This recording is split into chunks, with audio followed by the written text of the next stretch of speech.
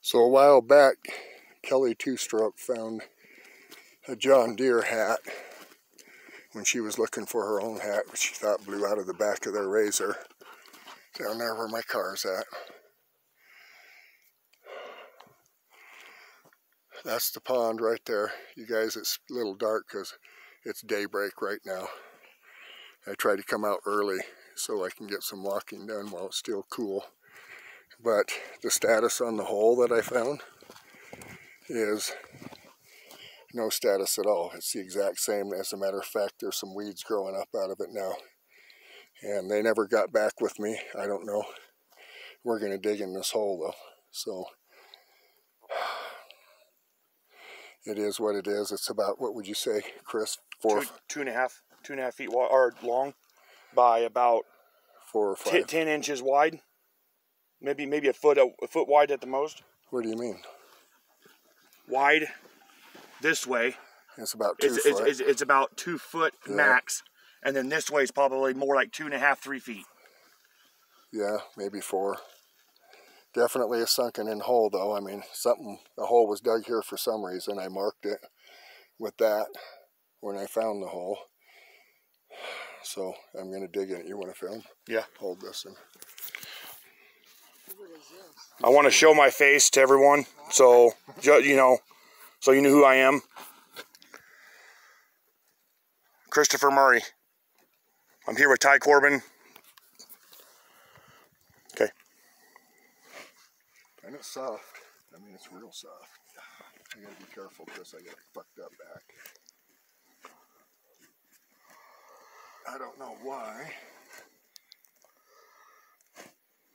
A hole would have been dug here though. Except it's dug for some reason. It's really soft still.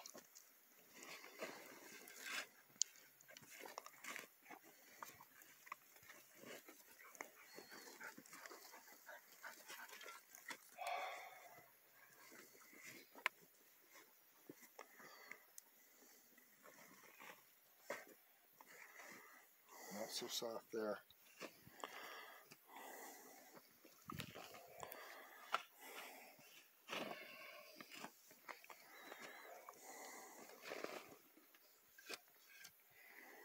And you guys, it's evident that this hole is not big enough for human remains. That's evident.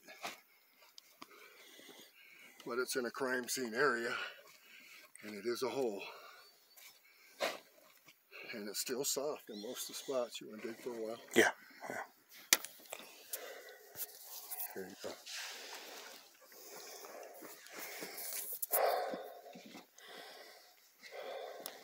These tracks are horse tracks. Yeah. And they come and they go around this circle right here. This hole. So something's here. See how soft it is still? Yeah. Might be because of the rain that just fell too. But I don't know. It's pretty soft. Yeah. I'm going around it. And you guys, the reason we're digging it, I didn't hear anything back from the cops. They may have been the ones that dug this hole for all I know. I don't know. Right. But the cop took a GPS thing, said he would send it. I haven't heard anything back, and it's been well over a month. Yeah, so, it's definitely too small for human remains. Yeah. This is definitely too small. But you never know if he hid something else here. Or... Yeah, and I'm going to look this whole area between there and here and over the hill. We're going to walk it, and we're going to walk it good looking. Anything that might have belonged to Dylan or Brenner. So, yep. We're going to keep looking. Still soft, huh? Well, no, it's starting to get harder. Is it? Yeah. It's definitely starting to get harder. I'm actually starting to have to scrape.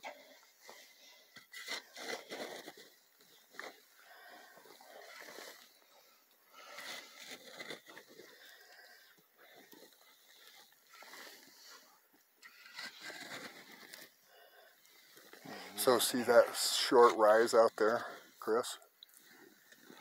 Yes. So to the north of that, barely, we call that Dirt Mountain. I don't know what the official name for it is. That's Pigeon Mountain over there. I think that's called Little Pigeon Mountain. I'm not 100% sure, but Dylan's actual farm is just to the north of that, where that dirt mountain starts, right before where it starts. Right before it starts? Yeah, there's a road. This road goes this way, and then Little Pigeon Road goes due east off of it. And his farm would have been off of there. The grain sheds off Little Pigeon Road, the sun tunnels. Have you ever been to the sun tunnels? No. So it's not that far from here. So I just dug all the way down to the hard base, and now I'm starting to scrape. So Might not be anything here. I don't think there's anything here. Let's dig all the soft stuff out though. That end for some reason was a lot softer than this side. See what I mean?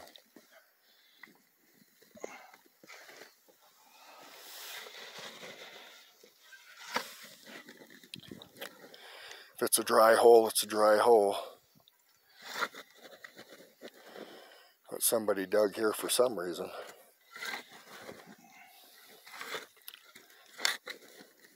Yeah, I would say the hole's about 3.5 to 4 foot long by 1.5 to 2 foot wide.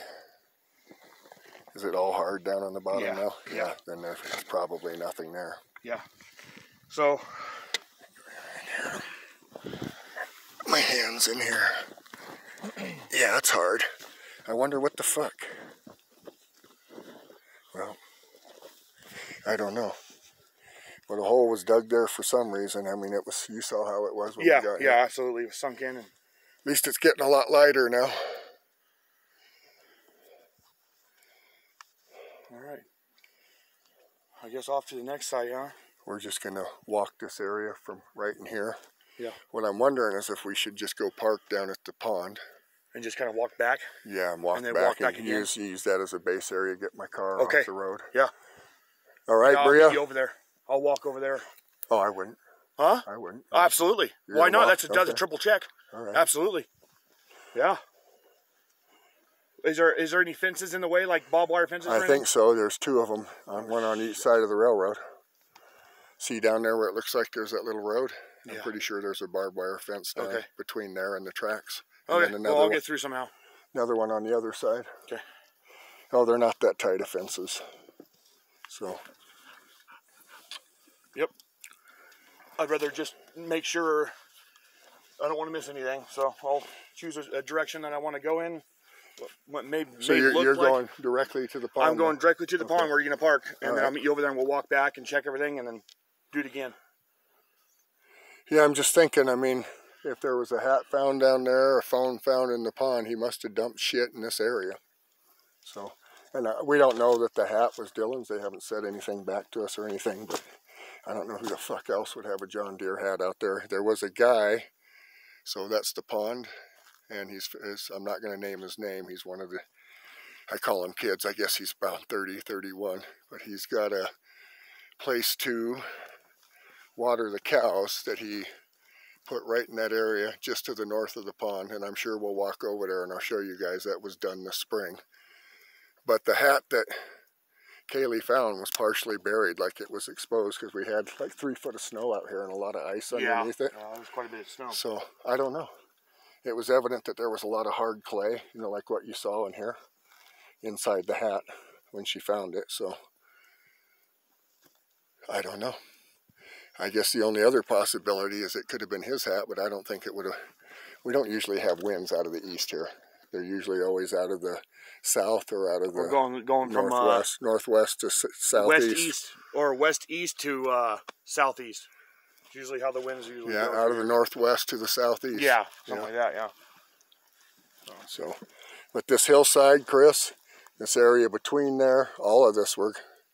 I'm just going to start searching around the pond because it seems like most of the shit was found right here around and in the pond. So go ahead and sign off. I'll meet you over there. I'll probably get there before you.